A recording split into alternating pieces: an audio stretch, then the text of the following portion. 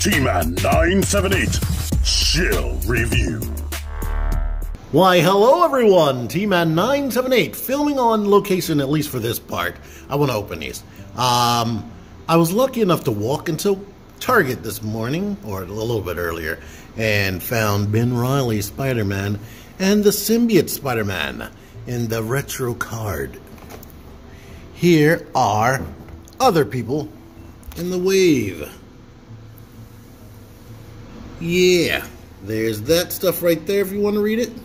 Here's this. Here's that image, which just shows you that you can swap out the hands. Nothing too fancy. And I'm going to open them and come back to y'all with a better, crisper, cleaner looking review. Alrighty now, folks. Here they are out of the packaging.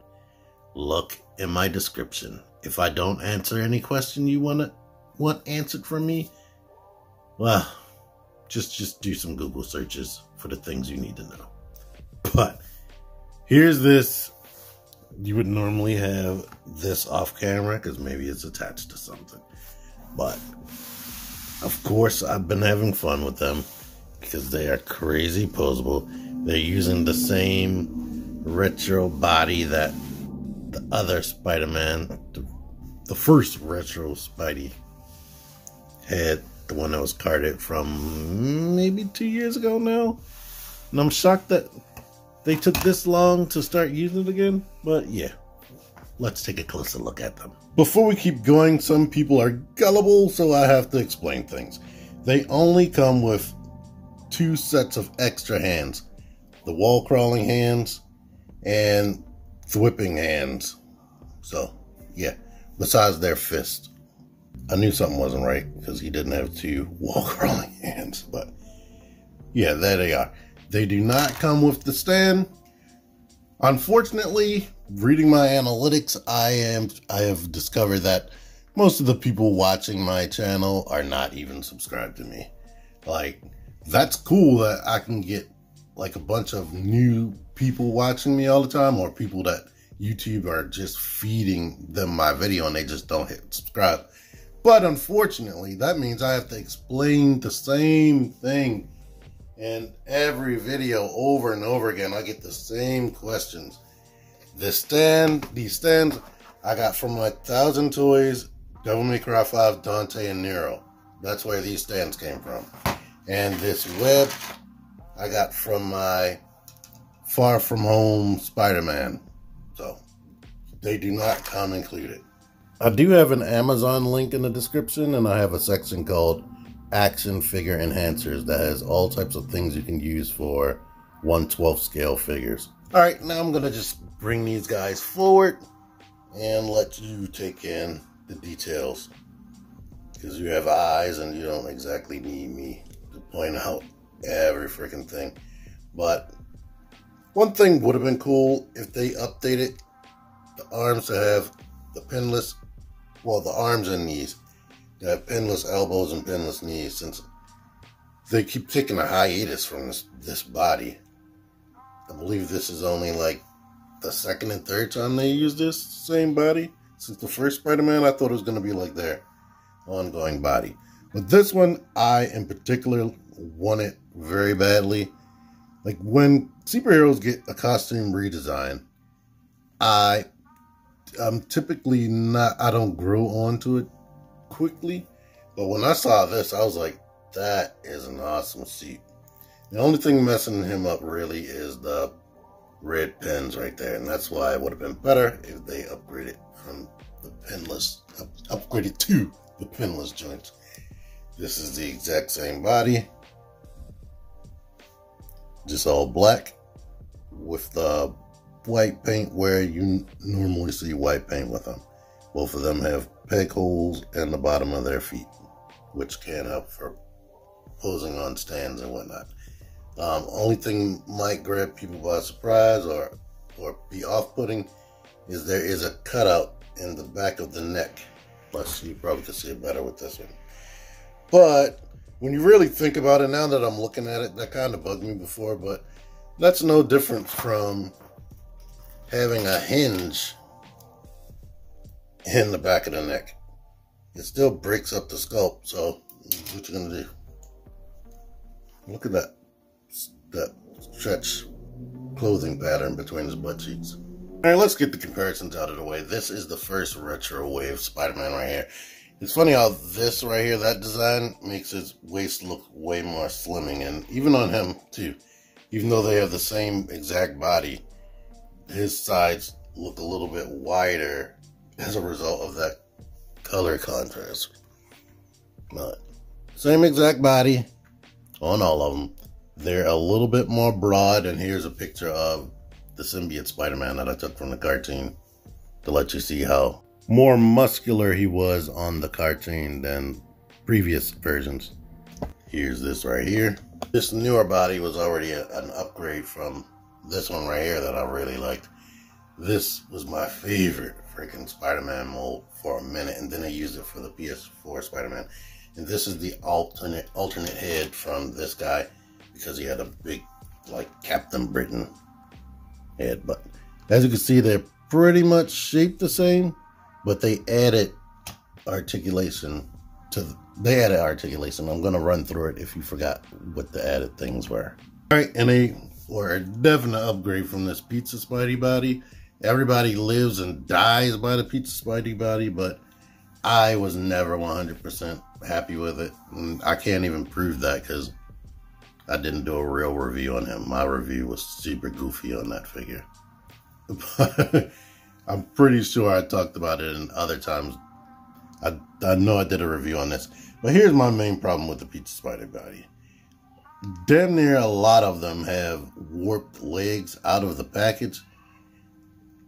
They didn't give it like a boot swivel at all. The arms typically go out to the side very wide, and it's difficult to get them crunched in. And now that I'm messing with them again, they all have this going on right there.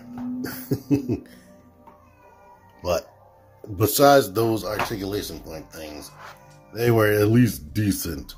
But here's the last time they gave us, or one of the last time they gave us, Ben Reilly. His color pattern, as you can tell, is darker. Of course, they went with the more animated style, so things are typically brighter in the cartoons. Both of their little web shooters can come off if you want, and just look like his arms. But the design is pretty still close. The eyes are bigger. The eyes are definitely bigger here, where they went with the whole McFarlane. I can barely get him standing up, as opposed to this. And I already showed that image earlier. They definitely went with the animated look for the eyes here. And the spider is shaped a little bit different as well. This spider, yeah, it's slightly different too. I didn't notice that. But still basically the same. And all these have peg holes on their back. Here they are next to my permanent comparison crew right here. Since I just have them laying here. Here's some other things I got laying around. My Mezco Spider-Man that I mentioned. The PlayStation Miles Morales. And Fortnite Sky right there from Hasbro. Alright, now articulation, I'm going to use him because colors are easier to see than that, or you can see the joints easier. But the head can look down that much right there. It can look up that much, but it's a little bit gappy because of the way they decided to design things. Of course, you can tilt the head left and right and all that type of jazz and this and that. The arms can go out that much if you force it. You can go back a ton, come forward, and let's bend it this way to see how much he can come inward on this. It probably, let me try to bend it down first. Now, it can come inward that much. The elbow bends like that much. It's more than 90 degrees, but it's not a ton. This goes in and out and rotates. He's on a diaphragm joint. When they started doing this on the 12-inch Marvel Legends, I begged in my reviews, like, please do that in the 6-inch figures. Like, wow. If y'all do that and add all types of other articulation and hands and faces and whatnot, I would gladly pay $25. Then they started charging $25 and didn't add all that. You get all of this on top of that. Awesome. You got the drop down hips, which of course can make him kick up.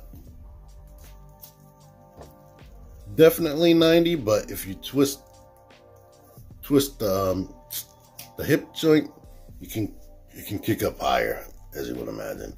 You get the thigh rotation. Luckily for me, I proof watch these things while I'm editing. I just stopped recording while I was filming, but his knee bends that much. He has the boot rotation, which can look weird on him, especially because the pattern changes. The foot kicks back. The foot kicks forward, and you get the angle pivot. And to show you again, here is the peg hole. Digging in my lunchbox, Rube the Great gave me, I'll grab some accessories to see if they will actually work on him. But here he is naked without the shooters, and here he is with the shooters on. Well, let's see if the previous versions of this guy's accessory will work on him. Like, here is the Carnage head. I guess he turned the Carnage at some point. It looks big enough, but yeah. So you can force that on there. The color match is not that too far off, honestly. Let's see if the hands actually fit in there, because hands, they definitely change. Oh, they actually work. So, oh, I bet you nobody else did this.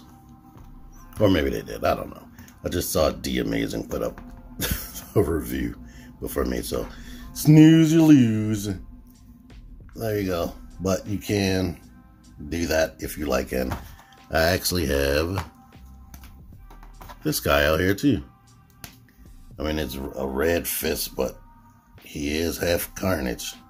Maybe you can paint it yourself if you was that pressed. And this does have the hinge like that on it. Yes. Now at this point, I thought it would be cool to recreate some of my go-to poses that I like to do, since these guys have the articulation, like the free fall pose right here. Typically they don't have like one leg just, or both legs out. They would have like one leg forward, kind of like a flying trapeze artist type person.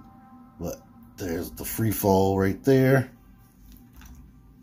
Here, I forgot to take this off. Hopefully it comes off. Hold on. Get off. Yeah, there we go. So that wasn't too difficult, but let's see if I can actually get, yeah, there we go. And I'm gonna attempt a superhero type landing-ish pose with this guy. I mean, I do kind of, they did put that cutout, but I do wish that the neck could look up higher.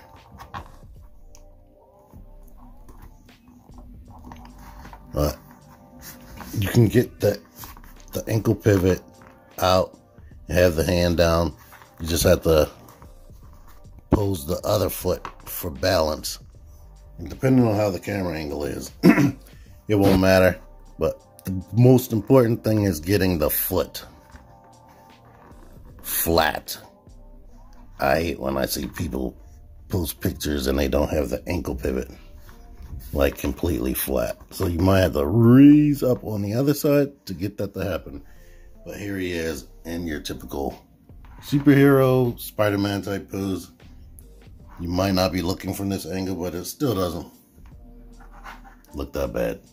But there's an example. And yeah, you can do all types of high flying stuff with these guys. And they're great. I love them. If you're still watching, thank you very much. I'm going to put a link to them on Amazon, where they are probably sold out. but maybe they'll, depending on when you're watching this, they may be back in stock and at a good price. Good luck. I walked in the Target, found them.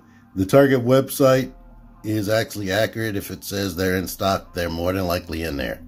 And if you get there and they can't find them, just keep going back to that store. That eventually they're gonna find them and put them back up. But yeah, I'll definitely like both of these.